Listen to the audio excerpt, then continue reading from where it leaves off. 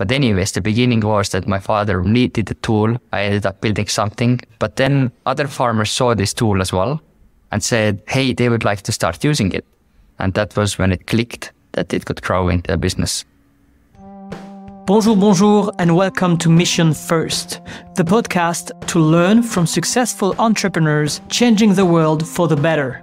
In today's mini-series, my guest is Robin Saluoks, CEO of eAgronom, the company fighting climate change by supporting sustainable farming. The best companies are often started by turning a personal problem into a business. In this second episode of this series, you will learn how Robin built from the ground up not just one, but two businesses inspired by personal obstacles he has faced. Before this experience, you had a family agriculture business, but before you started this project, eAgronom, you also had your own company during, I think, 10 years, I read on LinkedIn, that you also exited. So you wanted to talk about how you've turned your personal problems into a business. So I'm really curious to hear what you can share from these two stories, starting first with Three Little Piglets Science Show Company. Yeah, absolutely.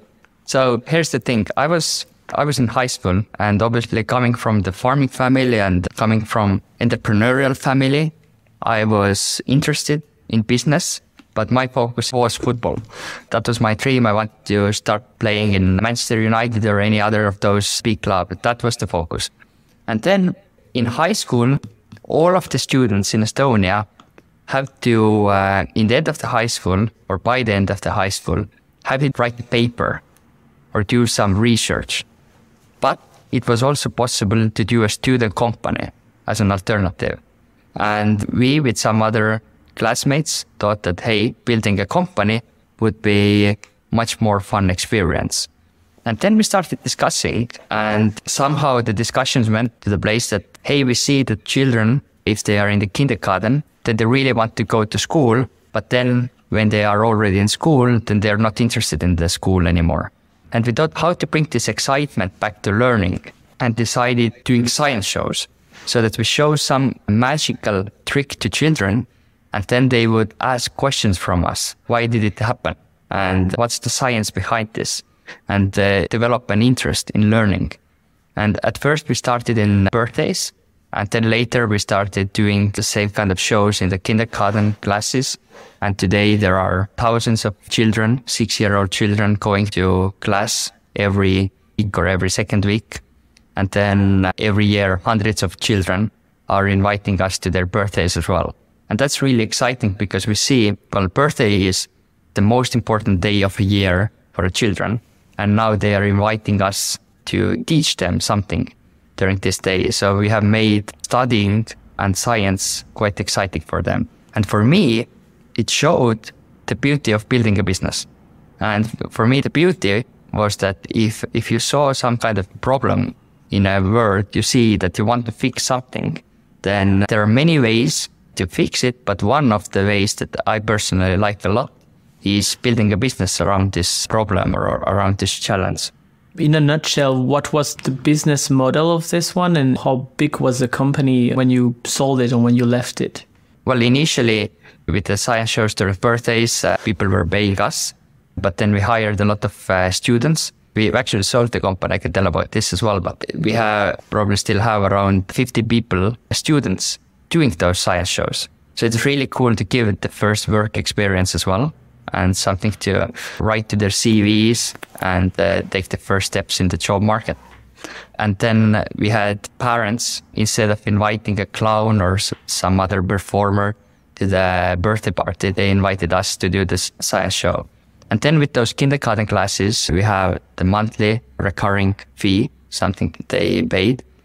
And then later years, and that's still going on, we started doing like science boxes. So something that children can do in the home on their own. And that was really nice because that didn't involve that much labor from our end anymore. And it was much more scalable. And the company who bought this, obviously, it wasn't a big exit or anything, but still nice to see that the company is still up and running. The company who bought this is doing one science television show in Estonia. And it's really nice to see them taking this project forward now. That's really cool. Congratulations for starting a company so young and making it to the stage of selling it. I really love that idea because I studied science and chemistry, and I ran into a similar problem on my side too. During my PhD, you get a grant in order to study, you do your research, and in exchange you have to do a certain amount of hours, teach a certain amount of hours to the students of the university. Or in that case, for myself, I was involved into an exhibition that we were doing once a year, doing a month, and we were coming twice a day, a full amphitheater full of students, 16, 17, just before they were going to the university.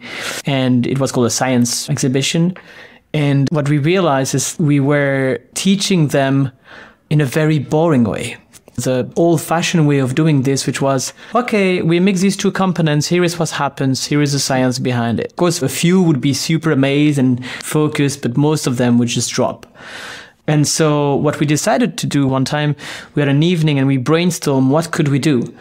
At the time, there were this TV show, it's French, it's called The Experts. This TV show about the police department analyzing and then trying to solve murders and then using all the science behind it. And so we decided to say, okay, yeah, let's see if we can make a story about this. And then we turned all the experiments we wanted to have and brought them into a scenario, a storyboard, where we're studying where we were actually the policemen from this lab division, and that we were noticing murders and were caught. And students were super amazed by it. And the teachers told us, wow, this is so cool. Normally we have a hard time trying to keep the students, not screaming or just talking the whole time. And now they are super entertained.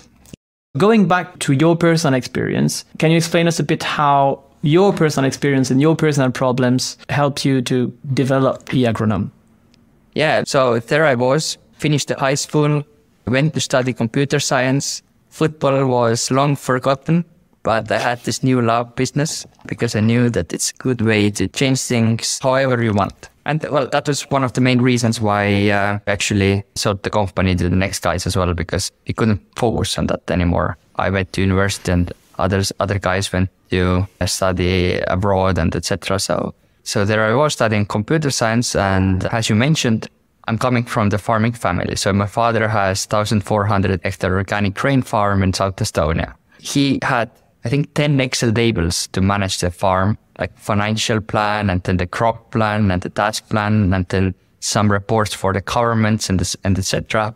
And he was really looking for a tool, one tool that would help to remove all this need for Excel tables and that would be used to manage the farm. And I had to look into this. We didn't find anything good. And then I ended up building something on my own for my father. I actually had slightly other ideas in my mind what to do, like what kind of businesses to build in the future. But then other farmers saw this tool as well and said, hey, they would like to start using it. So that's when it clicked. And that's when I started to look for a team, because I was still like a first year computer science student. So I got some guys who were really experienced programmers already. And we started some other people as well. And we started eAgronom all together.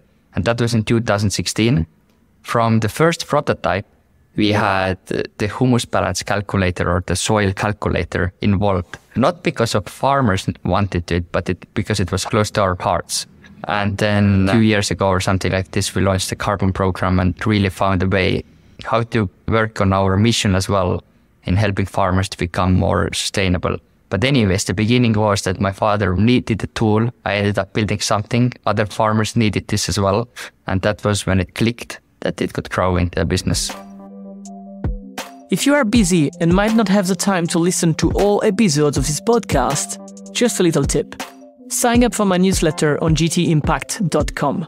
You will receive the summary of advice from each episode, and you will get personal recommendations on which episode you should focus on depending on your current challenges, your industry, and your startup stage.